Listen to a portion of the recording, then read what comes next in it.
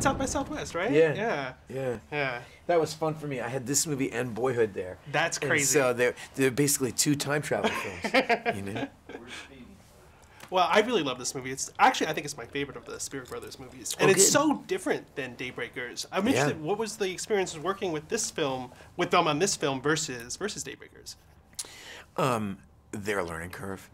You know, Daybreakers, they had made The Undead, which was a really cool movie, and so in a lot of ways to call Daybreakers their first film isn't fair, but in a lot of ways it was, because they'd never dealt with like a really big crew, and they never dealt with a studio, and there was a lot more money at play, and with money is responsibility, and it becomes you know, when you're making a movie with your brother for 5 cents, you know, there's a simplicity to the leadership skills involved in making a movie, you know? On Predestination, I feel like they've arrived as fully formed I mean, I was so happy that they offered me this movie, because on Daybreakers, I was like, well, I love Daybreakers, and I think it's a badass movie, and I'm really proud of it.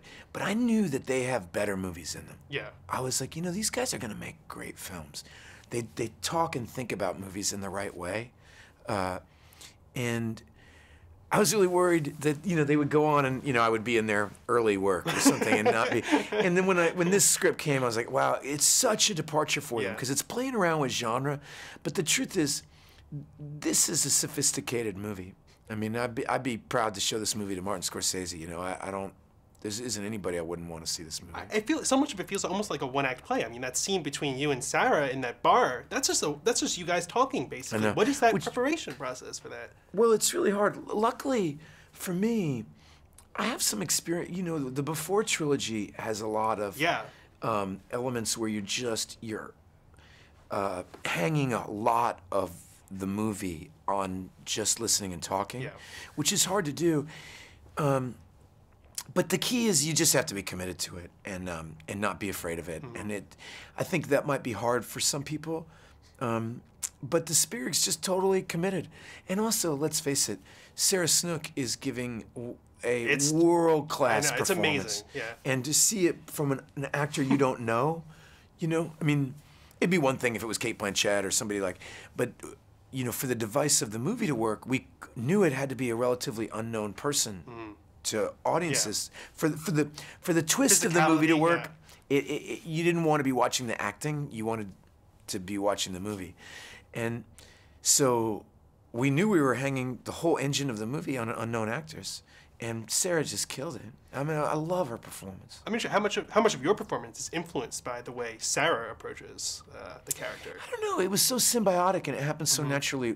We had 2 weeks of rehearsal before we started this, where we were supposed to be working on those kind of things, and a lot of that time got usurped by trying to understand the timeline of the movie. I mean, whenever you do a time travel movie, I mean, we had to take out giant graphs and be like, okay. Also, just to make sure we understood exactly where we were, because we knew we had to shoot it out of sequence, obviously. So it was challenging, but my hat's off to her. I mean, I loved watching her work. I loved the way that she approached this character. I just kind of spent most of the movie in awe of her. I mean, what's interesting to me about the movie is that usually when people talk about destiny, it's usually a positive thing. But in this film, it's really sort of capricious and almost nihilistic. It's not very good at all. And where do you stand on sort of free will versus, I guess, determinism or destiny? Well, I'm always fascinated by that dialogue, because there seems to be some duality to the truth of the answer, which is that, I mean, like, let's say all of us hit these crisis moments in our life where we honestly don't know, whatever it is, whether to go left or right, you know?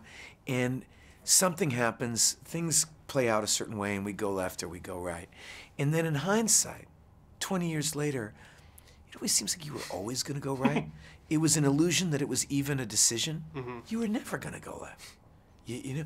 And yet, I mean, I remember, for me, one of them is whether or not to drop out of college and try to become an actor or join the Merchant Marines. I had a friend who joined the Merchant Marines, and I really wanted to be like Jack London, and I wanted adventure and things like that. I was 18 years old, and now it seems so obvious that I was going to be an actor, and obviously that was going to happen.